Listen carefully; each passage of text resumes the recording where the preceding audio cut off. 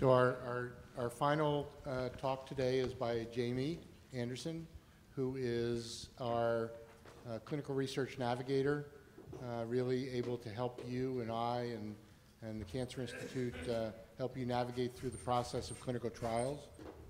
Where are you? You want to come over here? Oh. And welcome, Jamie. Thanks, Dr. Figlin. Thanks, everyone, for being here, and thanks to the Kidney Cancer Association for having me. My slides coming up. Oops, sorry about that. Okay, so my talk is going to be on clinical trials, and I'm going to give my presentation in two ways.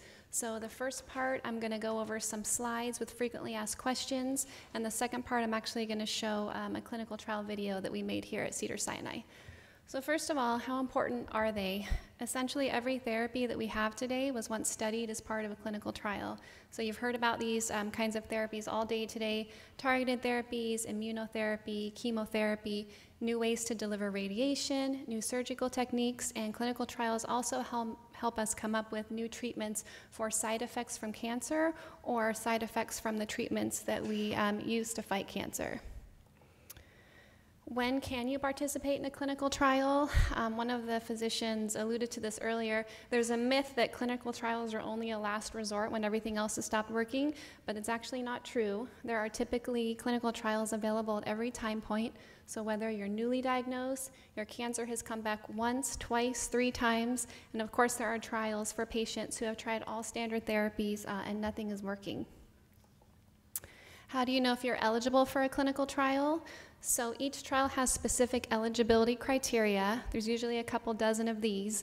They are specific to each trial, but however, there are some standard criteria, which I'll go over in a second. And a lot of people ask me, why do you have these eligibility criteria? Because sometimes they're very strict. So the reason why we have standard eligibility criteria is because when we study a new treatment, the patient population has to be the same. If the patient population is the same, then we know that the result of the new treatment, whether it's a good result or a bad result, is directly due to that treatment itself and not due to any unique factors to the patients who are taking the medication. So these are the standard eligibility criteria that you'll find for trials. Of course, as I said, there's a few more depending on which protocol it is. But if it's an adult trial, it's 18 years of age or older. They're going to look at your tumor type, the stage of your disease, your ability to perform your daily activities. This comes up a lot when I talk with patients. This is basically your ability to take care of your daily needs as far as, can you make yourself something to eat? Are you working a little bit? Can you bathe yourself? Can you go to the bathroom? Because sometimes I have patients call who their family member's bedridden, they've tried all treatments, and they can't actually get into the clinic for a consultation. And clinical trials would exclude this type of patient. They also look at blood tests and/or urine tests. They want to know, how's your organ function? How's your liver? How's your bone marrow? Also your treatment history. How many treatments have you had and what were they? What are the different phases of trials? Dr. Amita went over this pretty well. Some of our slides are similar. You might recognize them, so I'll just kind of skim through them. So he talked about phase 1 trials, and we're really asking, is this drug safe? Yes, it's usually the first time that this new treatment is being tried in people. However, sometimes it's 2 FDA-approved medications being used together for the very first time, and so they don't know how they interact yet. They're trying to find the safest dose, and it is possible that it could benefit patients, but that's not the main goal of phase 1. The main goal is to find a safe dose. So phase 2, how well does it work? Dr. Mita also touched on this. In phase 1, it's tested against many solid tumors most of the time. If there's any tumor types that stand out, it looks like this drug might be effective against them, they're brought into phase 2. So you could have the same drug with separate trials for kidney cancer, brain cancer, lung cancer, and then they're really trying to see how effective is this new treatment. Phase 3 is really the pivotal phase for clinical trials. Is it better than what we currently have? This is typically the phase where a placebo would be involved, if there is one, and I have a whole slide dedicated to that. I'll touch on that in a minute, and also randomization. Phase 4, it doesn't sound like a very scientific question, but it really is. Did we miss anything? By now, doctors can write prescriptions or chemo orders for this medication. Many people have taken it because it's FDA approved, and they're looking at the long-term side effects of the drug and also how it's reacting across many different people, because now people all over the world usually have had it. Do cancer patients get placebos? Yes, sometimes. Placebos are designed to look exactly like the real study medication, so neither the doctor or the patient knows what they're taking. And I can put a picture up here. You can see they look identical. It's something very important to note, and I'll elaborate on this. You'll never get a placebo alone in a cancer trial. It's always going to be in combination with the best known treatment for your disease. However, it's very important to note some diseases, such as early stage kidney cancer, observation might be the standard treatment, or there are some cancers out there is no known standard treatment. So that's the only scenario where you could potentially get a placebo alone, but you're not missing out on anything because standard treatment is not to do anything at all. Are there any costs? So clinical trials have events, meaning lab tests, doctor visits, scans, that can either be charged to insurance or the trial itself.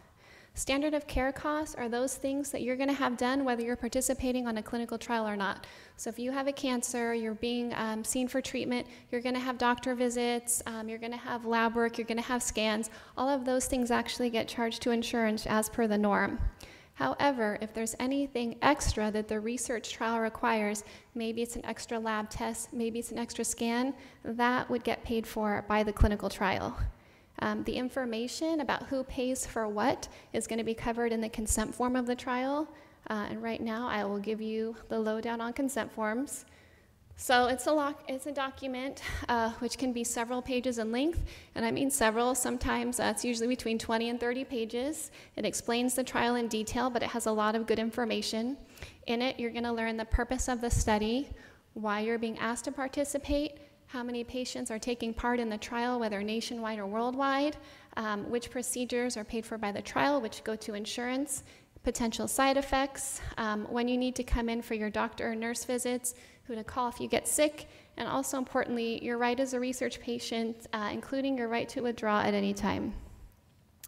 You and the doctor are both going to sign this document if you want to participate in a trial. This is the question I get most often. Will I be a guinea pig? The answer, of course, is no. Clinical trials are simply another treatment option for you to consider. Actually, in most instances, you're monitored much more closely on a clinical trial than you would be if you were getting standard of care. So don't take it from me. Let's listen to the patients. So there were two pretty big studies conducted a few years ago that I wanted to share with you. The first one is from the Journal of Clinical Oncology. This is a very prestigious journal. They looked at about 1,100 colon cancer patients taking part in a chemotherapy trial. They found that 95% said participating was worth it and they would recommend a trial to others.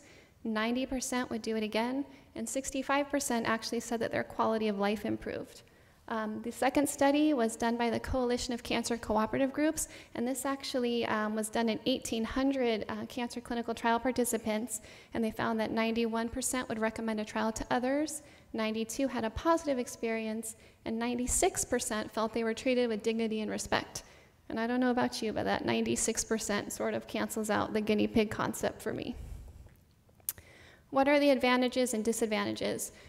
I honestly can't answer that question for you. It's very individualized. It's between you and your doctor, and it depends on your personal disease. However, I can give you the short list. Potential advantages: this new treatment may help fight your disease. You may be among the first to benefit. You have a chance to help other people in advanced cancer treatment. And then potential disadvantages: the new treatment may not be better than what we currently have. It may work for other patients and not for you, and there could be some unknown side effects that we're not familiar with yet. So the significance of trial participation, It's kind of sad, but less than 5% of adults participate in cancer clinical trials. Among those who do participate, there are disparities. There are fewer minorities, there are fewer women, and fewer elderly patients. And I want to show you a contrast. If you're a child diagnosed with cancer in the US and some other countries, and your physicians are participating in the Children's Oncology Group, which is a worldwide cooperative group of physicians, I think it's about 3,100, and they're all working together to find a cure for childhood cancer. You don't have a whole bunch of options to choose from. Your standard of care is a clinical trial. So according to the Children's Oncology Group, more than 60% of pediatric patients are enrolled on clinical trials, in contrast to about 3% of adults. Because of this high number, over the past 4 decades, the 5-year survival rate for childhood cancer has actually improved from less than 10% to nearly 80%. But are clinical trials right for everyone? The answer is no. You absolutely have the right to choose the direction of your own care. However, I feel when available, clinical trials should always be presented as another treatment option. That way, if you decide not to participate, you're making the decision on your own accord, meaning the cards are all out on the table, you've been given the options, and you're taking control of your treatment. How do I find information about trials? I actually printed this slide, and it's on the front table. When you guys go, you can take it so you don't have to scramble down to write this. But I have information. Kidney Cancer Association, a couple years ago, they launched a great clinical trial matching service on their website. And then, of course, I'm going to be available afterwards for any questions. We're actually going to play the video now. And it was put together by patients, doctors, nurses, coordinators here at Cedars. And I hope you guys enjoy it.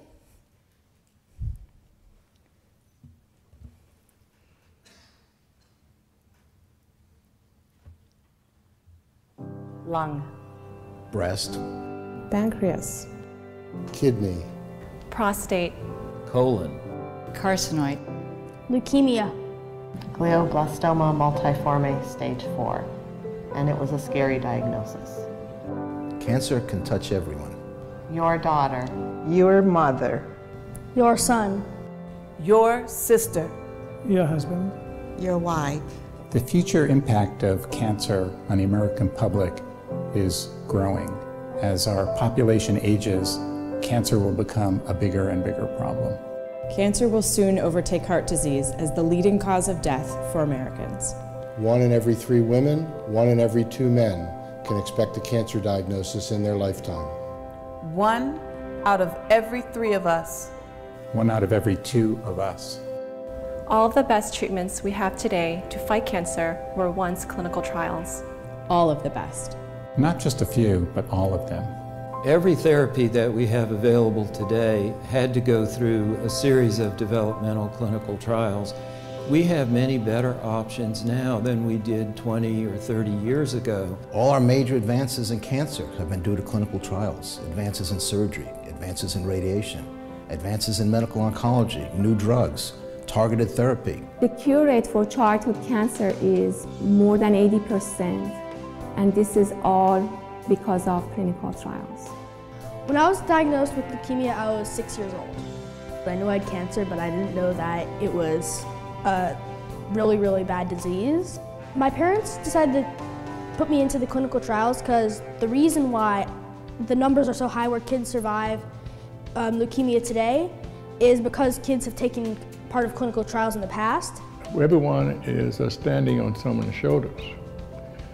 And so if someone hadn't come before us or my wife and done what they did, and then she wouldn't have the opportunity to do what she decided to do. We would not have any of the treatments today, standard of care treatments that all of our patients can benefit from, if patients before them had not been generous with their time and their spirit, really, and gone on to participate in a trial. I feel privileged to be working with patients who are participating in clinical trials. Their commitment, their dedication it's extraordinary. Becoming a member and a participant in the clinical trials enabled us to have 10 years additional together and a better quality of life for those 10 years. So far I've felt very comfortable, and I really feel like this drug has saved my life. Clinical trials are always about helping you, the person that's participating. Yes, we will use that information to assist us in understanding a disease and helping others, but it always is about helping you. If we don't continue to do clinical trials, we will not find the cure. And I think we owe ourselves and our future generation, our kids, to do better than that. I think if there was one word I'd use to describe a clinical trial, it's about hope. Possibility. Heroic. Essential. Important. Science. I think of the word caritas, and caritas is a nursing term from a nursing theorist, and it means caring with hope. Clinical trials may not be for everyone, but they might be for you. So ask your doctor. So ask your doctor.